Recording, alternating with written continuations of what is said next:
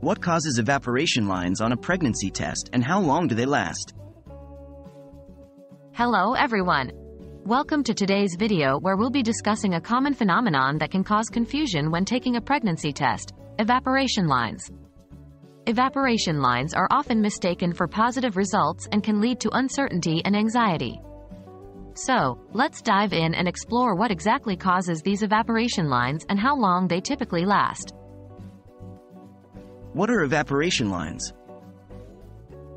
When you take a pregnancy test, it usually involves placing a sample of urine on the designated area of the test strip or cassette.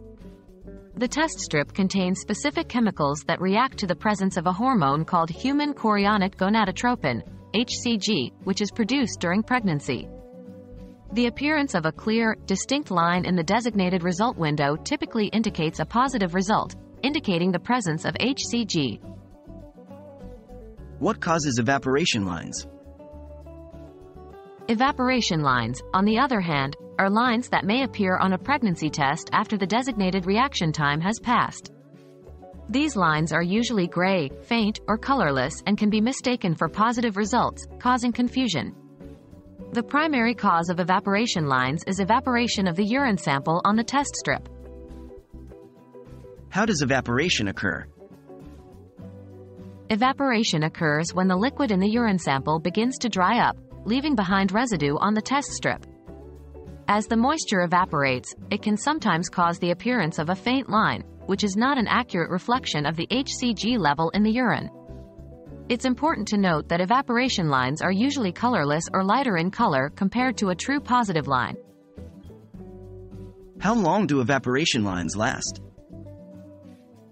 Evaporation lines typically develop after the designated reaction time stated in the instructions for the pregnancy test.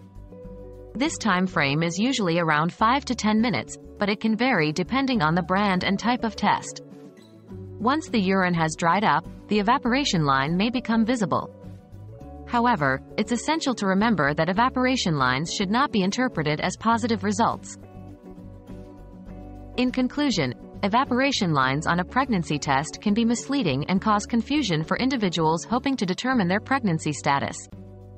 Remember that a true positive result will display a clear, distinct line within the designated reaction time frame, typically around 5 to 10 minutes.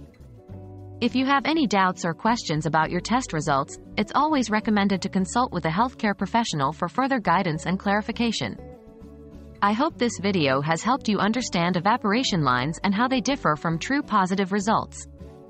If you found this information valuable, please like and subscribe to our channel for more informative content. Thank you for watching, and I'll see you in the next video.